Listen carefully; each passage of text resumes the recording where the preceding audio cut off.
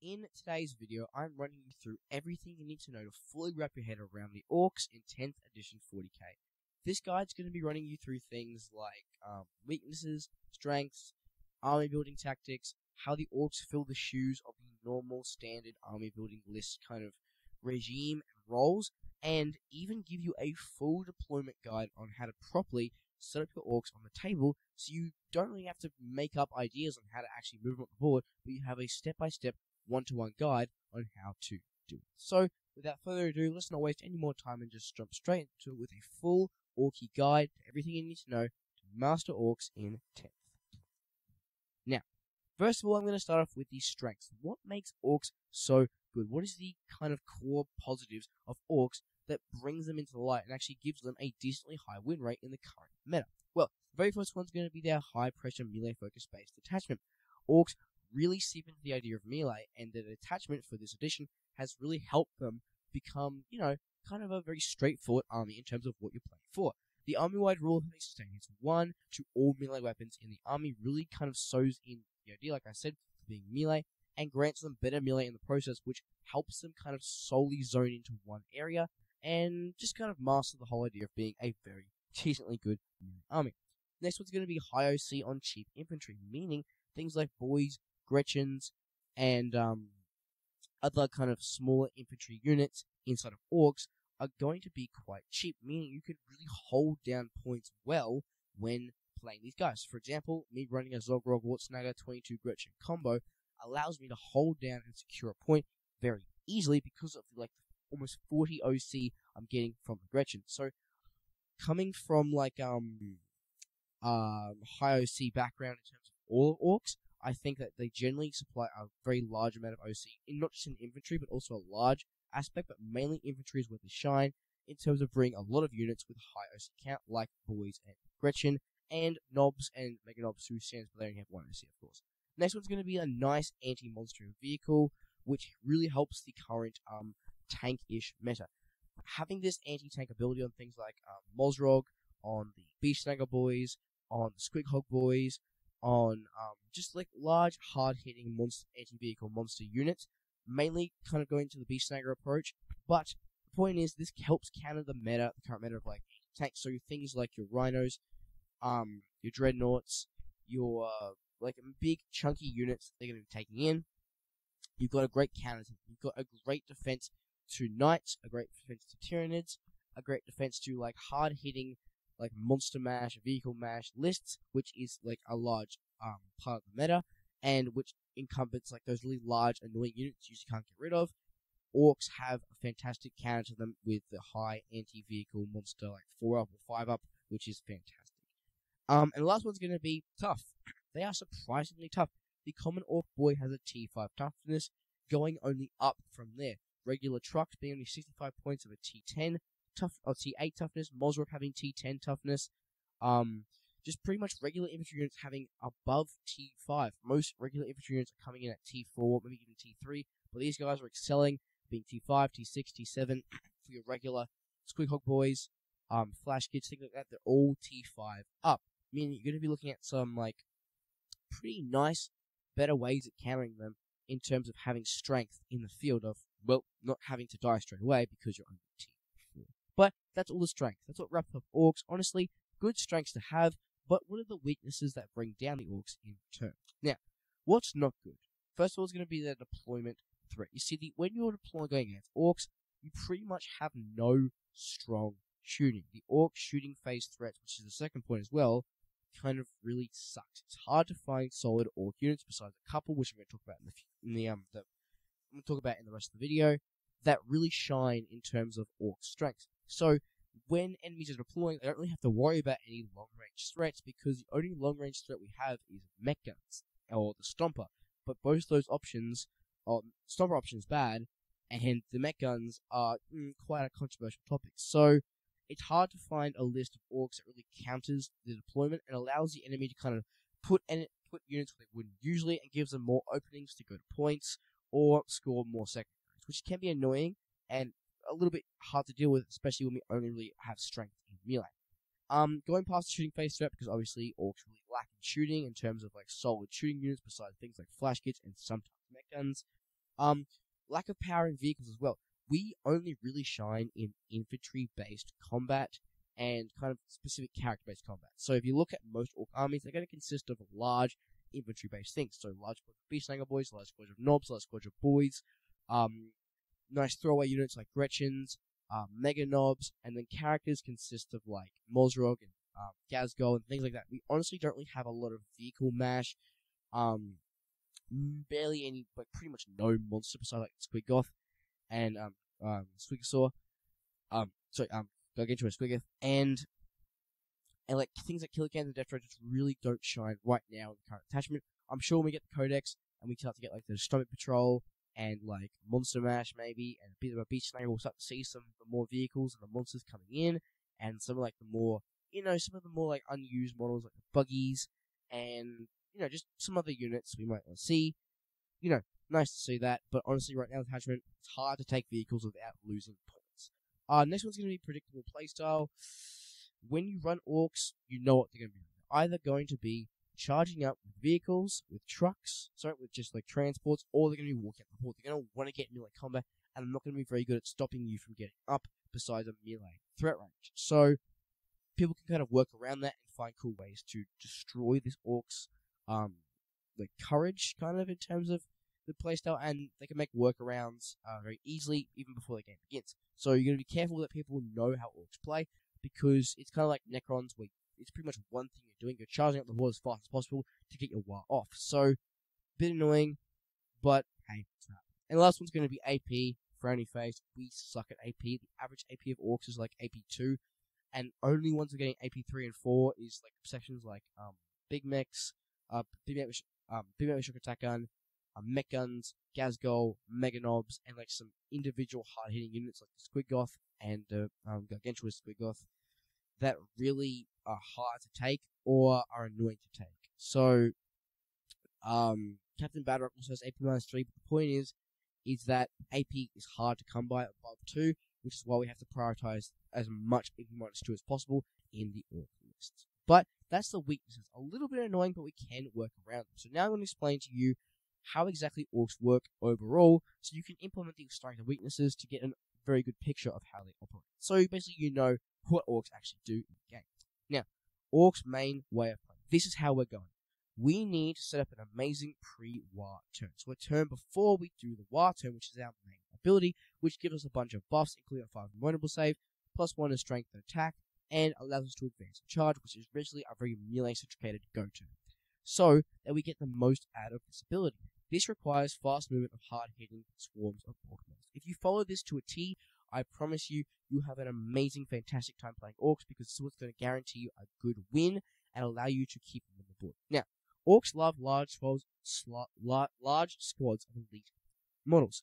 Knobs, flash kits, mega knobs, beast snanger boys to an extent, and even large squads of boys, like 20, because it's what sets up our go-turn really well. You see, we want as many swarms of hard-hitting units as possible. That's why knobs excel so well in this current attachment, because it's what we want. We want as many sustained hits going through as possible without override rule. So, having these large squads of hard-hitting Orc models really gets the benefits going and allows us to make the most out of the war and get like a lot of damage off. Instead of having like certain like one units who are moving up slowly, we have a large squad of elite units who hit really hard.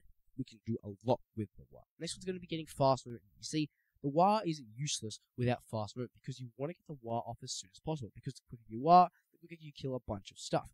And the quicker you kill a bunch of stuff, the less the enemy has to score, and the less they have to score is the more points for you. So, getting a war off battle round 2, maybe 3 and 4 to like a super, super large extent is what you want to go for. So, things like trucks, battle wagons, Mozrog, Squighogs, these fast-moving units are going to either carry the transport, often for carrying things like knobs and beast snanger boys, or Mozrog and Squighog boys, and beast boss and Squigosaur, and like fast-moving, maybe Death Killer Wartrike. Those things work really well because it what sets up the go turn really well. It sets up the pre-Orc war phase. It's what gets everything into position really well, so that when the enemy moves up, you can just war in their face as soon as possible and get so much damage off. So prioritizing faster movement like trucks and battle wagons should be a priority in your list. Orcs love transport more than any other army like somewhat my opinion, similar to the way that most melee armies do, because you want to get your models up as fast as possible. So prioritizing trucks, battle wagons, and these fast-moving melee damage dealers can be awesome for helping you get the setup to the wild turn, so when the wild does come, you don't have to worry about moving 12 inches or getting like a 9-inch charge. You just know you're ready to go. And taking advantage of our gold quality throwaway units can be awesome.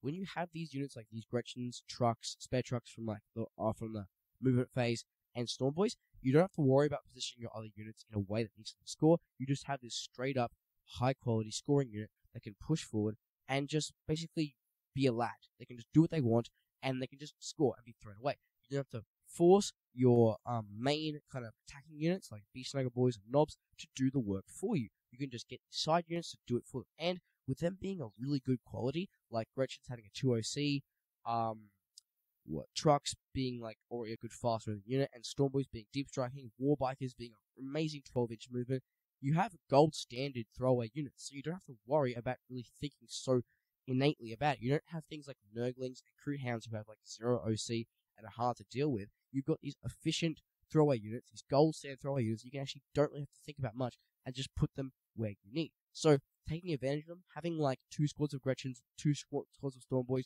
1 squad of Warbikers, or a combination of some of those can work highly well in being effective to kind of positioning you in a way that allows you to not need to worry about putting the hard-hitting units in terms for these guys. But that's going to be the main way of Orc play. That's going to be how Orcs are going to play, how they're going to kind of work into the game. Hard-hitting, fast-moving units to set up the go turn for the war. So how do Orcs exactly fill out the boots of the roles that we see in most usual 40k lists? Who fits the shoes for Orcs? The standard, kind of spots to fill you need in a game and army of 40k to achieve greatness, basically. So how and what are the best units that fill the average roles in 40k universe that basically make up a good list? Now, tank. Who is going to be the tanks? Who's absorbing all the damage and stopping you from kind of destroying your killer units and stopping you from basically destroying your entire plan overall? So, first one's going to be Mozrog or Beast Bottoms Wickersaw. These models are basically the same thing. They come in the same kit, but they offer different things. One is meant more for a Beast Snagger kind of approach list, and one's meant for more just kind of like to be in your list. Obviously, you don't need to have a Beast Snagger themed list to take Beast Bottoms Wickersaw, but it can be good to have a couple Beast models in there because he obviously gives the Beast Snagger models a reroll the charge roll. Now, they come with a 4-up for no pain, along with T10 toughness, Mozrog having a 4-up vulnerable save, Beast Boss having 5. Awesome. Amazing tanks, allow you to absorb damage, have kind of focus fire on these guys, and save your units so much time. Can spare your trucks, your battle wagons, your squiggle boys from getting shot so much. Next one's going to be Mega Knobs. They are really good because having a solid brick of these guys, 5 or 6 mans, can be awesome. With a 2-up save and T6 toughness, having 5 or 6 of them, like I said, can't be bad, because when you put them, especially even with Big Mech in Mega Armor, it gives them ability to resurrect Mega Knob models and gives them a nice and vulnerable save. So these guys can work very well at being a nice tank unit, a force fire unit, and if they do go through and the enemy doesn't wipe them completely, they have a dev wound in the war phase. So nice unit, you can alternate between both, but ultimately a good solid unit if you're willing to invest the points, and a lot of points at that. So those are the tanky roles. Mozrog, Beast Boss, and kind of Mega Knobs are going to fill those roles in your main competitive Orc list. But who are the killers? Who are the main damage dealers who are going to really give the war a true tie to its name? So first one's going to be Warboss and Knobs. Now, Warboss and Knobs with Power Claws have incredible damage. These guys are awesome. Now, you have to do Power Claws. Regular choppers do work, sure, but Power Claws is what's going to get you to the max. It's what's going to really separate you from like just regular damage dealers and give you amazing damage. It's got AP -2 damage to Strength 9, hitting on 3 attacks and hitting on 4s, but with 3s because of Warboss, which is really, really good. And ultimately, he's going to be your main threat in the war, as they just are crazy and do so much damage. Next one's going to be Knob-on Smasher Squig with Squiggle Boys. These guys are fantastic anti-tank models and a really good fast infantry that do not need transport. Obviously, you can't take them in transport anyway, but having that, like, I think it's like T10 or T12 movement is awesome. It allows you to get up far from the board, set up a nice go term for these guys who the Noble on Smash Quick gets a 3-up invulnerables, 3-up anti-vehicle and some monster in the war phase. So setting these guys up for a nice war phase is awesome. Taking down those hard-hitting kind of transport or vehicle monster-based units, it's really good. These guys are awesome for anti-tank and are just a nice, good infantry to have. Well, not infantry, but mounted infantry.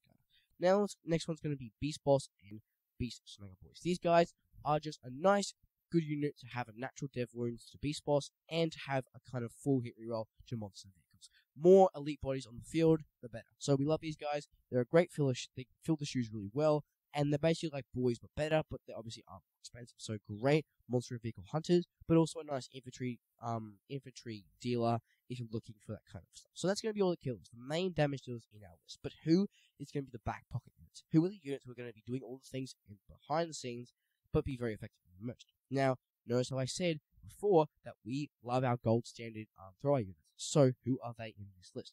First one's going to be Gretchens. Gretchens are crazy cheap at 40 points for 11 man with 2 OC and a CP generation ability. It allows you to basically be on a point and generate CP through your command phase on that. So these guys are crazy. Probably one of the best, really extremely cheap thrower units in the game that offers amazing abilities. So these guys are great for holding down points, but also great for just kind of being in your list and giving you that free CP generation that might even allow you to take fixed if that's where you want to go.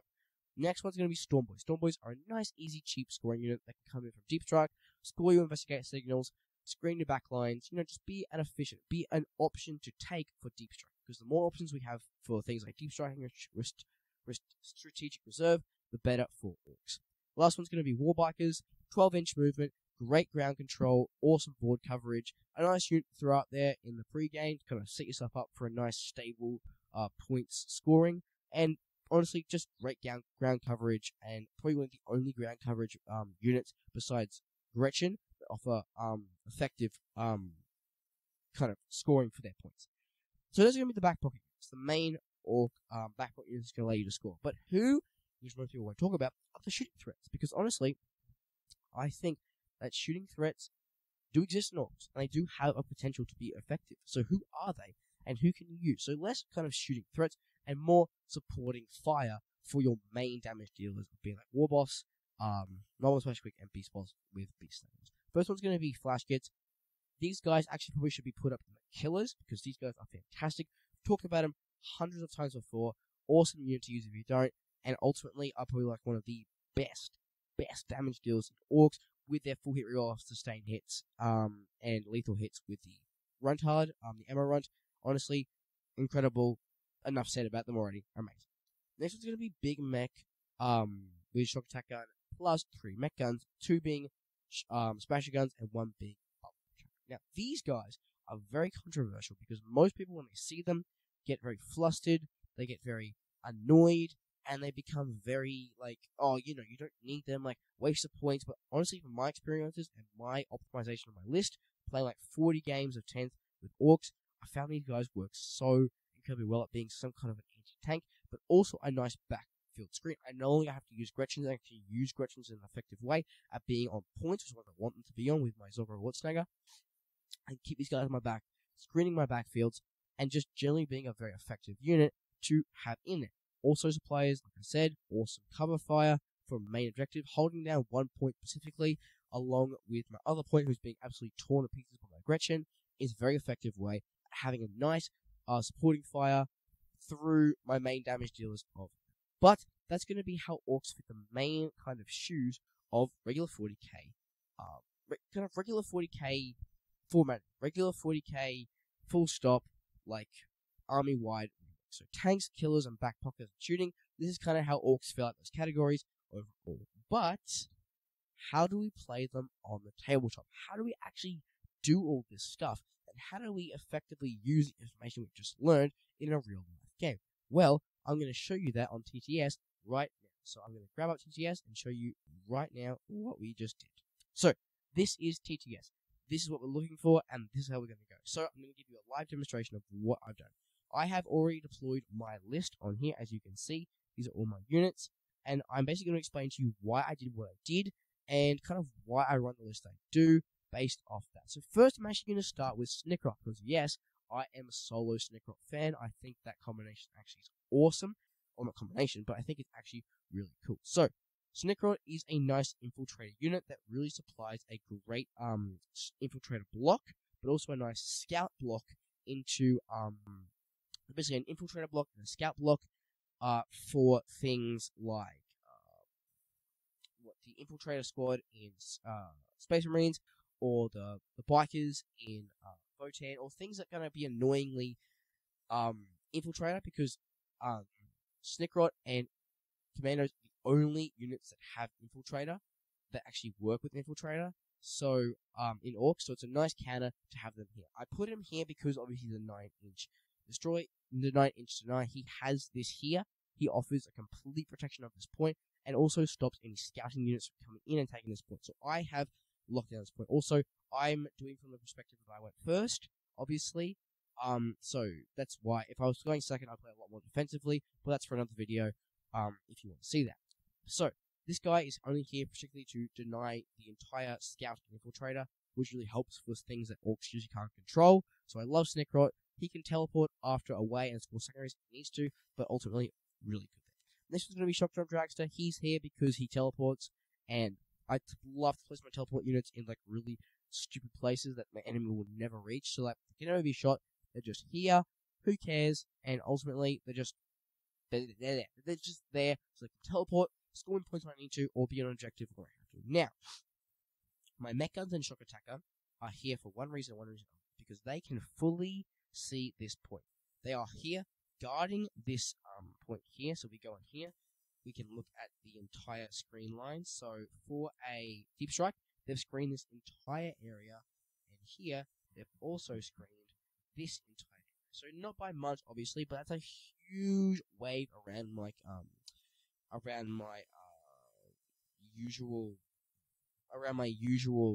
field, and it really just allows for like continuous.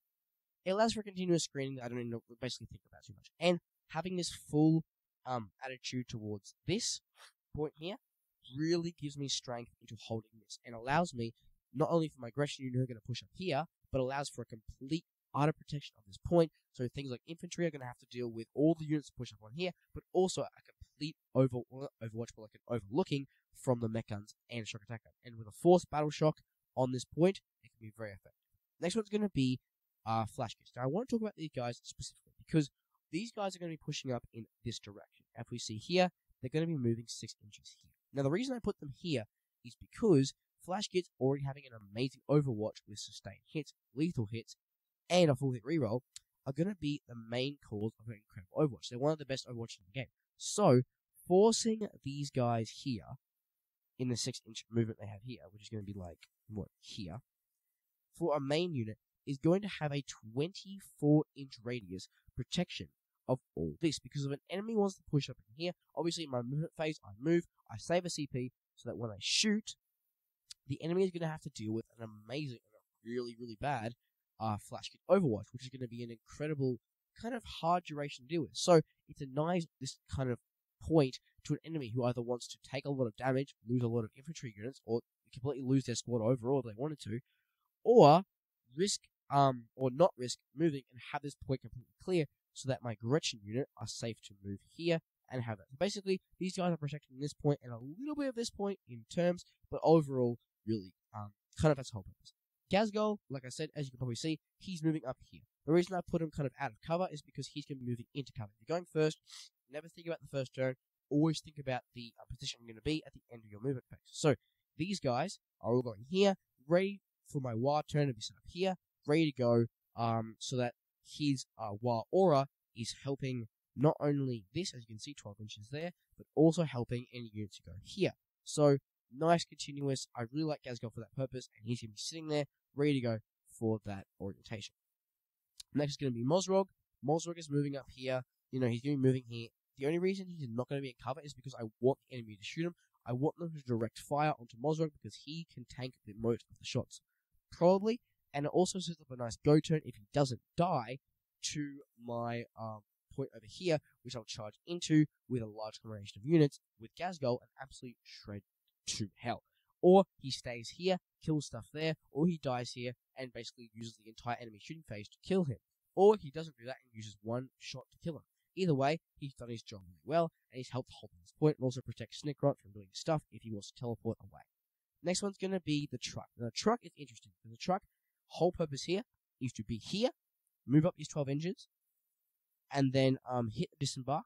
So the 3-inch radius here, the knobs are going to be put straight on the point. Now, you could say, oh, but it'll be shot here, but the whole point of Mozrog is to help this efficiency. He's here to protect the knobs. Now, when you're playing Mozrog, you want Mozrog continuously revealed, because that's what gives you the strength. It's what diverts fire away from your main targeting units, like your Flash Kits, your Beast Snagger Boys, your Gretchens, your anything you don't want to be shot onto Mozrog. And Mozrog can tank a lot of that, so it's fine. So having Mozrog there, even if he dies, but uses the entire shooting phase to do it, is awesome. So keep Mozrog in mind when you're doing things like that, and always have Mozrog in a position where the enemy either has to shoot him, or is going to be crazy damage spike to whatever he wants to take that point, because obviously you need primary to win. So they're up there, deploying over there. Over here we got the weird boy with 10 boys. They're in cover. Obviously, the only way you can shoot him if you're here, which is a completely niche zone, if you see here. So people don't really want to shoot weird boy, and overall, it just gives me a better strength to look at. It puts these guys in a position where they can just teleport wherever they want, and really help cover over the point. Just a go turn, a lot easier, and is effective. The Gretchen here I put here, simply because you would say, why haven't you put them on a point? Because if you don't get them on a point, they don't give you free CP. But Zorgor's now having Scout 9 allows me to put him here, which, like I said, is on the point. Completely on the point, allowing you to be there. So, I'll get the free CP because the Scout move is done before any other phases in the game. So, moving him there will allow me to get a free CP on a 4-up, along with the CP I already have, which will help me do things like Arter's Nails on the knobs, plus the -1 to wound you against from War Boss, which allows them to stay even stronger and take more damage if they need. So, that is my entire overview of my deployments. You really have to think about your go-turn. So, for example, Gazelle coming in here, moving up here, is going to set up a nice go-turn for them. He's going to set up a nice go-turn for them because it gives them lethal hits. He's going to set up a nice go-turn for Mozrog, and they're going to set up a nice go-turn for Snickrot, because Snickrot can teleport out and do deployments. Set up a nice go-turn for the Weird Boys, and these guys don't really need a go-turn. Their whole game is a go-turn just to protect that point. So, continuously setting up an entire deployment. Oh, also, yeah, I have Storm Boys. They'll be, obviously, not Storm Boys over here. They won't be in the go-turn. They'll just be, like, obviously, when I'm ready to score. But the point is, you should be continuously setting up a go-turn for your units, allowing them to have the most beneficial war, so you can kill as many units as possible, and surround them with as much efficiency as you need. So take your time, think in your enemy's phase. If you're going first, set up aggressively. If you're not going first, set up defensively. But defensively, where you get benefit of cover, not defensively where you're completely covered, because Orks obviously need to move in a certain way. So, that can be actually, if you want to see a proper deployment guide for all forms of deployment, I'm happy to make that video. But now I'm going to talk about a more competitive standpoint for Ork. I'm going to talk about the trucks, deploying the trucks in a defensive and a non-defensive way. So I'm just going to quickly move the truck over here and just give it to these guys, and then copy.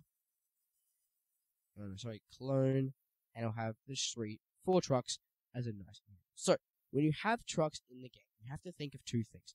Number 1 is that it doesn't really matter if the trucks die. Don't care because it's only 65 points. If they have Bring It Down, different story, but I'll explain it in a minute. So, if the trucks die, it's not a big problem. So, having them in a situation like I had over here, where they move up and they come like here, for example. They come here, for example. They can be shot by the enemy, but it doesn't ultimately matter, because if the truck dies, it doesn't have a big deal to go, because the whole point of trucks is not to be like continuously delivering units, is to deliver them once, explode, and then do whatever they have to do. Here, you would do the same example for these guys. So over here, if you're looking for a nice point collection over here, if you're going first, you put them here, ready to go. If you're not going first, you want to protect them as much as possible. So, having a turn here will allow you to set up a decently okay go turn, but be in a defensive cover mode. They are T8, so you don't have to worry too much about like T5 guns going through. Just keep them in mind. So you have to always be thinking about things like, okay, how can I make the most value out of the position I can put it? So for example, you could put a truck here, allowing you to move up here, and kind of having a defensive road there.